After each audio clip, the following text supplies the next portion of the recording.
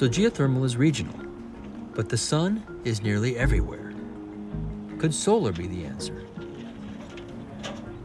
REC Solar is the largest residential installer in America.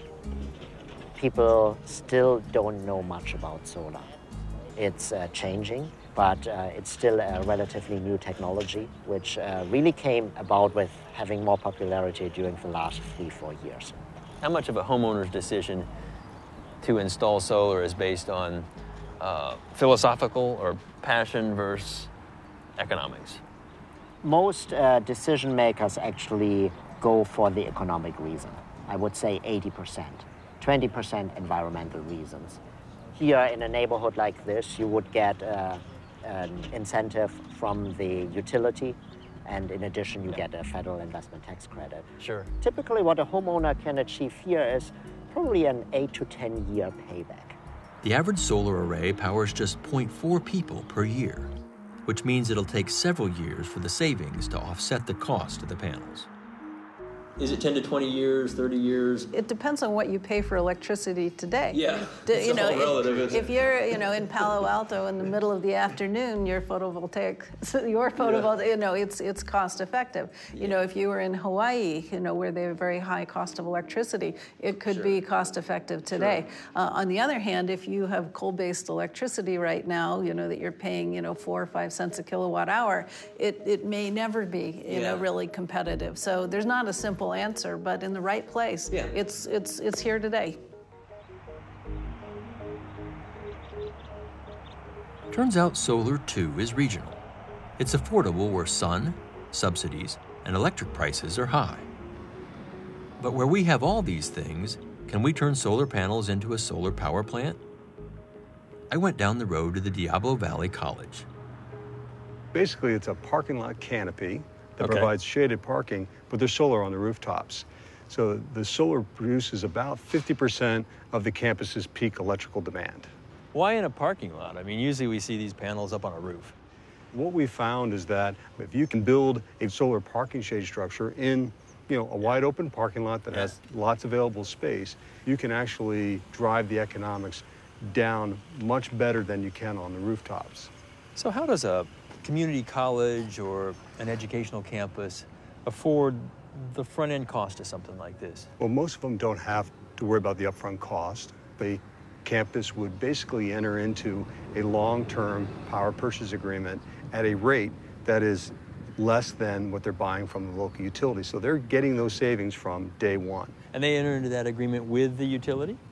No, they would enter that into with a financial institution that would actually own the asset. Okay. Okay, so say a bank would own the asset, and then we would design the project, build the project, do the operation and maintenance of it on behalf of the bank, which is selling the power to the campus for, say, 20 years.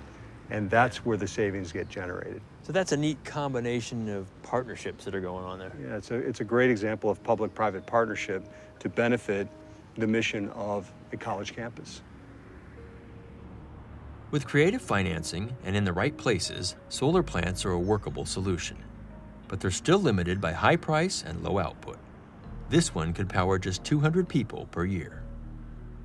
They're using a different technology to get more out of solar plants in Spain, like at Solarcar, which could power 1,200 people per year. We have a huge field of mirrors, and they are continuously moving in order to track the sun and to concentrate solar radiation on the top of the tower. And we generate a steam that we drive to the steam turbine in order to generate electricity. The plants are larger and therefore more efficient. The footprint is smaller as well.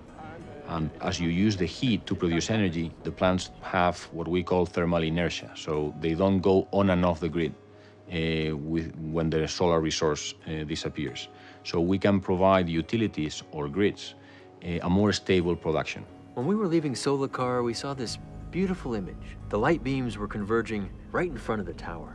When you don't have a very good day, it's sort of cloudy, what they do is they take out part of the solar field and they put it in what they call the waiting point in front of the receiver. People always love that. The people who are operating the plant, they don't like it because it's a sign that they are not able to produce as much as they could.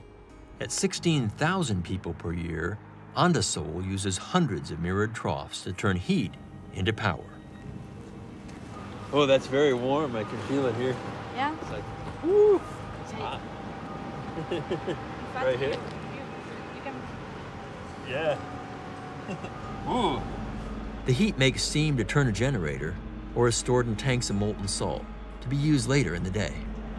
So you're storing heat, not electrons, with concentrated solar. Yeah. Storing electricity today is not efficient. There are no known technologies cheap enough, let's say, while storing heat is something used in other industries. But on the day I was there, the troughs never swung upward to gather heat. This plant also never got out of the holding position.